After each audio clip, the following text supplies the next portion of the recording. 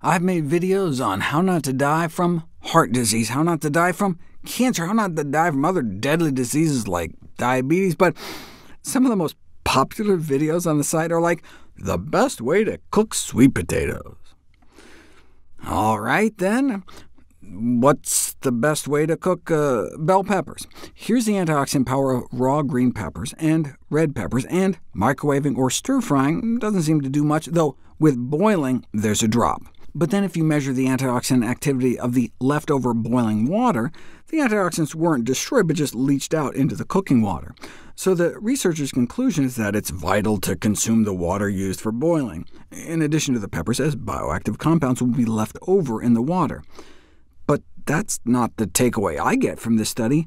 Drink the water or not, red peppers have nearly twice the antioxidant power of green, no matter what you do. So while both peppers are, by definition, green light foods, the red peppers, ironically, are even greener.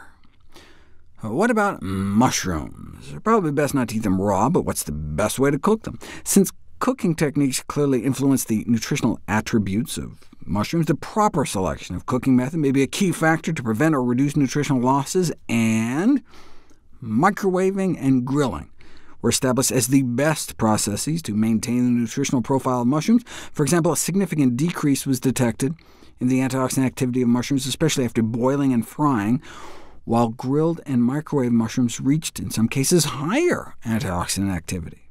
Boiling had a similar negative impact on the antioxidant power of cauliflower, which serves as just kind of a rough proxy for how many phytonutrients of potential benefit we might be losing. Blanching was better, where the cauliflower here was dunked into boiling water for 3 minutes and then run under cold water to stop it from cooking. I'd never heard of steam blanching, but same idea. Steam for 3 minutes, then cool off, which appears to be better since you're not immersing it in water. So note there's not much difference between steaming for 6 minutes and steaming for 3, and then running under cold water.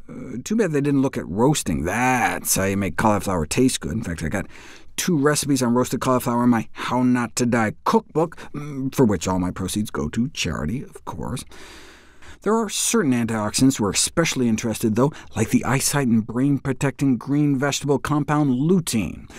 Here's the back of the eyeball. What lutein does is protect those sensitive light-sensing nerves by blocking the high-energy blue light rays, which helps us see better, and may help us think better, too. So researchers looked into the effects of 4 different cooking methods on lutein concentrations. The first thing you'll notice is that broccoli has like 50 times more than cauliflower. Not a surprise, since lutein is a plant pigment and cauliflower is too white. Here it is graphically so you can appreciate the difference. Then they compared boiling, steaming, microwaving, and sous vide cooking, which is like a fancy name for boiling in a plastic bag. And boiling actually made lutein levels go up. How is that possible?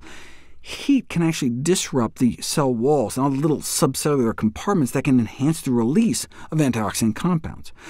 Sous vide was similar, microwaving detrimental, at least for the broccoli, and steaming the superstar, nearly doubling lutein levels.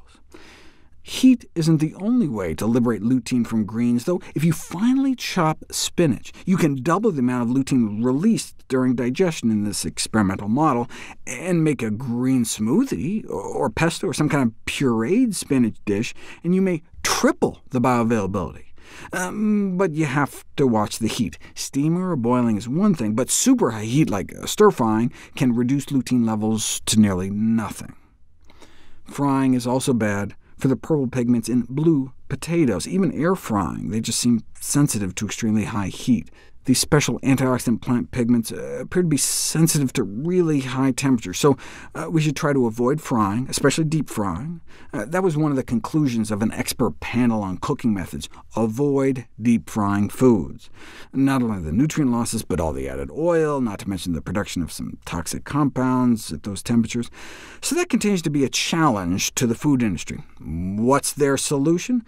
Forget deep fat frying. Let's try frying in pure molten sugar. It's like the Snackwell cookie phenomenon taken to its logical conclusion. Oh, you want low fat? We'll fry in sugar.